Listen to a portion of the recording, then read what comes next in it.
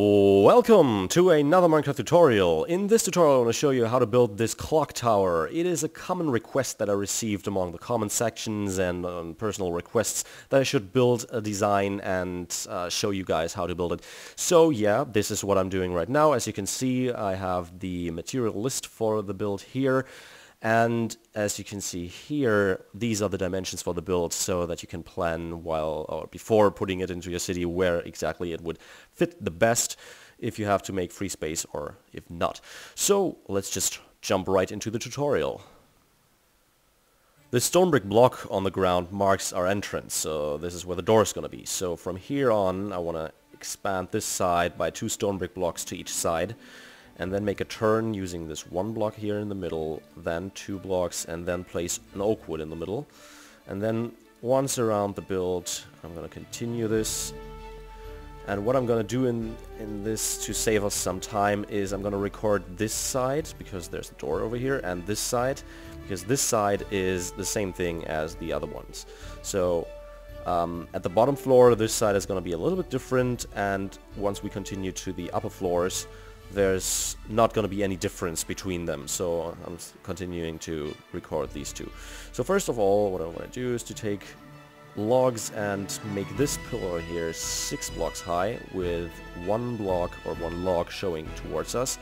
We're going to do the same thing here, except for I'm going to delete these 2 blocks for the door, like here. And I'm going to take stone bricks and first of all fill in this row here in the middle, as well as adding 1 more row to this to these 3 rows, so that these 3 are each 2 blocks high. Doing the same thing on this side, of course, like here, and then going to continue placing 12 more blocks, so 2 pillars of each 6 blocks high in these corners to the inside, so that the final shape we end up with on the inside is 3 blocks here in this row, then 1 block free here, and 3 blocks once again, and then having a circle like this, of course, like that. Okay, now this is the basic shape. Pretty ugly, so now I want to decorate it and, yeah, make it prettier. First of all, I want to add this row here, which is going to start with an upside down stone brick stair, then 1 stone brick on top, and then an upside down stair again. Same thing here. And I'm going to do the same thing. This is going to be easier like that. Then here I want to leave this 1 block free and place 1 stone brick there. And now for the doorway, which is over right over here, I want to add those 2 stone brick blocks here, take stone brick stairs and make a kind of archway, adding 2 more stairs here, 2 upside down stairs at the bottom, and 1 stone brick slab here, so that this half of this log block is still showing. So this is our archway for the entrance. Now down here I want to add 2 stairs so that this quarter of this inner block is still showing, and of course here as well, and over here. And now on all the rest of the 3 sides, so this one, and this one over here, I want to add 1 stone brick stair like this, stone brick block with a stone brick stair on top, like that. Of course I need to add these 2 here, and this one there. And now I want to take cobblestone walls and place 1 here, 2 up here, 1 there. So 1 on top of these upside down stairs, 2 on top of this log, on top of this block, and 1 here. Alright, and simply to show you, like this. So this is the bottom floor. To expand to the second one, I want to first of all use stairs and make these 5 stairs like this, so that we have 2 stairs to this side, counting from the end of this block. And the third one is going to be a corner stair, and then we're going to create a few corner stairs up until we are at the same level, at the same block as this overhanging log here. And then once again to this side, so same thing here, 2 logs overhanging. Then the third one is in a corner stair, then we're going to continue this way here. Blah blah blah. Oops. that, and last but not least on this side, third block, corner stair, and the rest of them as well. Alright, then to fill in these gaps, I'm going to use planks and placing them as well on these 3 blocks here. Alright. Now for the second story up here, first of all, I'll use stone bricks and fill them in here on top, and then add 12 blocks more, so 2 pillars of each 6 blocks high. 4, 5, 6, like this. It's easier to first of all use or start with these pillars because they are the base. Most of them won't be seen from the outside, or not too much of them, but it's just, yeah, easier to start this way. So then I want to place 2 stone brick blocks here, 2 here, so at each of those bases, like this. Then use 3 oak woods with 1 fence on top. The fence is just for decorational matters, like this. And now for covering these up, first of all I'm going to start by placing 1 upside down stone brick stair. Going to continue with 1 regular and 1 upside down again. So upside down, regular, upside down, regular, upside down, oops, and so on. On all of these sides, and then there's going to be a cobblestone wall on top of these.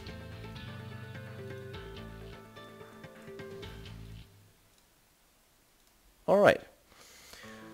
Now for the wall inside here, what I'm going to do is to take 2 stone brick blocks and place them on each side, then leave this 1 block free and place another stone brick block so that we end up with this kind of cross shape.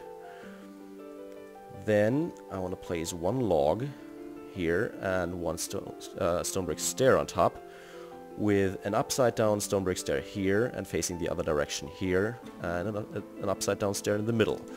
This way we end up with this kind of pattern. This block here on top, this is going to be a window, so I'm going to place a fence here. And then I'm placing 3 sideway logs with 1 log facing towards us here. And on top, I'm going to start by placing 1 upside down stair here, 1 regular and the 1 in the middle, and 1 upside down here. So we're going to end up with this. Same thing, I'm going to show you this on this side. So first of all, these 2 blocks here, leaving 1 block free, 1 more. Same thing.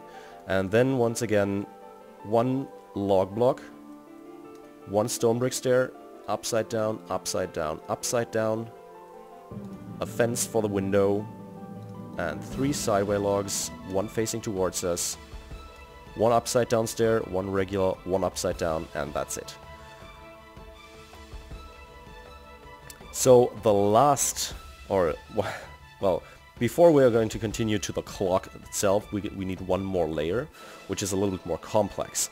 And for that I'm going to start by placing stone brick blocks, 2 here on this outer block, same on, of course, these blocks here, and then 1 in the middle, or basically 2 blocks in the middle, like that.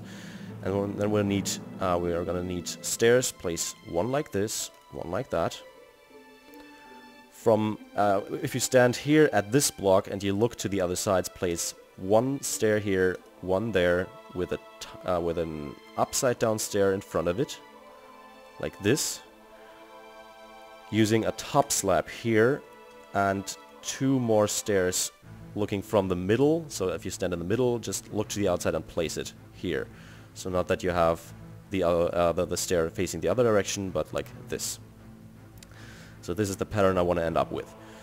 Going to do the same thing here, so standing here, a stair, a stair, a stair, a stair, upside down, stair, stair, and a top slab, like this.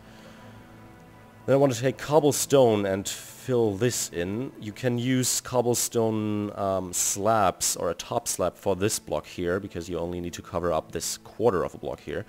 That saves you some space for the interior. Like this, and then I want to place a log so that you can see this quarter of a block of the log surface here. And of course there. And in this corner. And then I want to place sideway logs behind this, like here, and simply to have it like here. And then I'm going to take a cobblestone wall, place one here, one on top of this top slab, one here, one up, and so on. And then the last thing for this layer, what I want to do is to take fences and start at this block, so the last stone brick block right beneath this first stone brick stair. Place one fence there and place 2 logs on top of that, like this.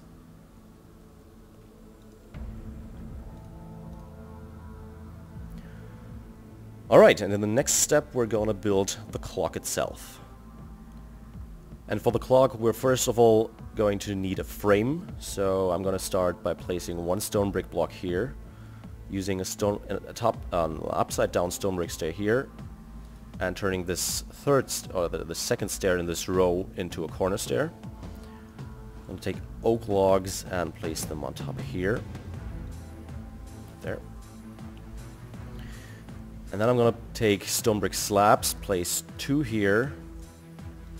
I'm going to place an upside down stair here in front of that, with a stair when you stand on this block in the middle and you look to the outsides, you will place 1 stair here and 1 stair on the other side. And then I'm going to take a stone brick wall, cobblestone wall, place them here, place 1 stone brick block on top of them and another cobblestone wall on top of that. And then I'm going to do the same thing just the other way around, so not a regular stair but an upside down stair right here. I'm going to place 1 stone brick block on top with 2 slabs to the sides, and then I'm going to place 2 upside down stone brick stair here, which will be a supporting for the roof. On top of this one here, on top of the cobblestone wall, I want to add 3 logs, which is also a preparation for the roof itself.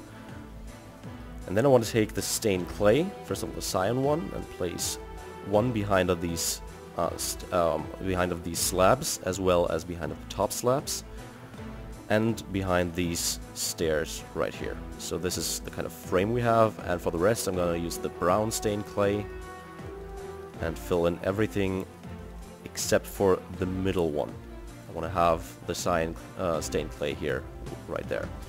And for the roof, for the clock itself, what I want to do is to take fences, add 3 fences here, and a fence gate to this side. So I'm going to repeat this on this side. So first of all, 1 stone brick block, stone brick stair, so upside down stone brick stair, corner stair, like this. Then an upside down stair here, just as well as here, with a slab in the middle, and then 1 stair here, 1 stair there, stair. On this side we need to add once more a cobblestone wall with a stone brick block on top, with another cobblestone wall, and then upside down stair, full block, slab, and upside down stone brick stairs. And 3 logs on top here. Then we can use these blocks, of course, from the other side. So cyan wool, cyan clay is what I mean. And the brown one, and then it's time to make the clock again.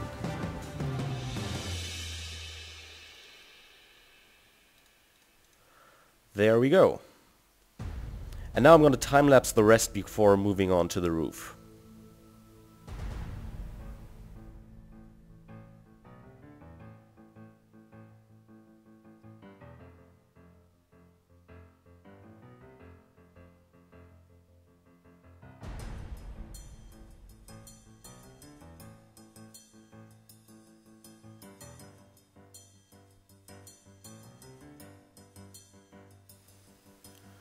Now what I usually do at this point is to add randomization using mossy and cracked stone bricks, which I will simulate right now.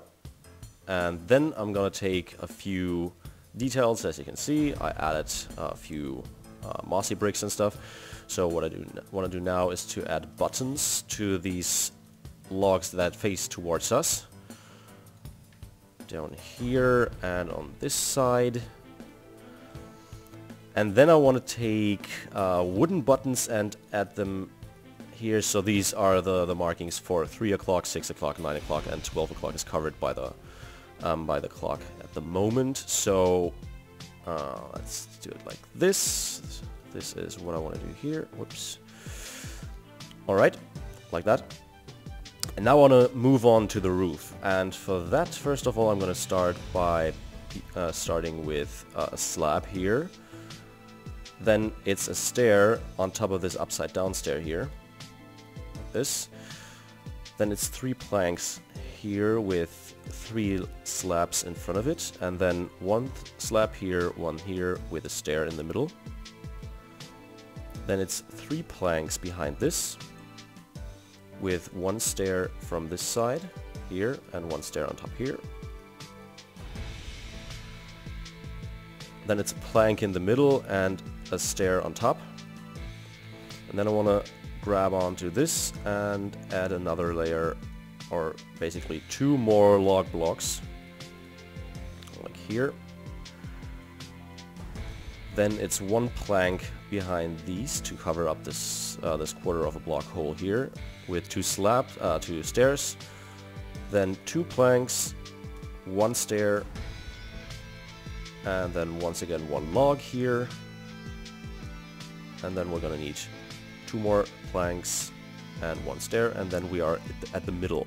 So I'm gonna do the same thing from this side to simply to have the rest of the roof showing. So slabs on these sides, stairs, 3 planks with 3 slabs, 1 slab here, 1 there, a stair in the middle,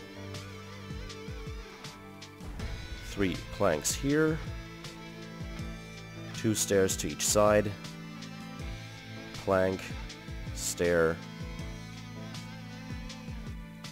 then a plank here, a plank there, and we're going to need 2 logs on this side, 2 more stairs here, 2 planks, 1 stair, and 1 log up here, and then the last one, 2 planks and 1 stair. Ooh, getting confused by all these. And then what I want to do is to take, once again, cobblestone walls and place 1 here, 1 there, 1 there. So always on top of these. And when we do that from all sides, we're going to end up... The last thing we have to do is to place 1 plank here and 1 slab on top. And now, just as we did before, I'm going to time-lapse this from over here.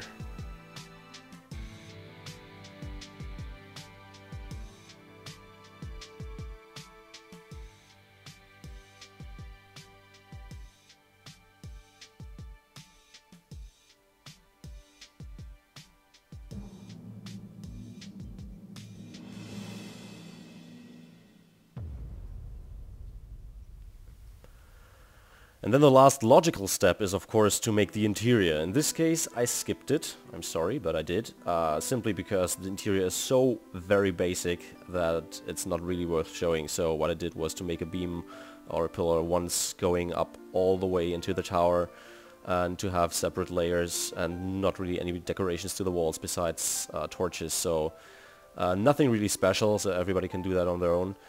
The only thing I want to mention, I made this staircase here, and one thing you want to keep in mind is simply that from an historical point of view, it makes most sense to have the staircase go clockwise up into the tower, because if you walk this way, you can better defend the tower against attackers. So if you are up here and you are defending the tower against attackers, then now your right arm is at perfect swinging your sword position, and the person down here with the left arm holding their sword right now can't really land a good hit on you. So that was the reason why most staircases in medieval castles and structures were clockwise, so you had to go to the right to get up.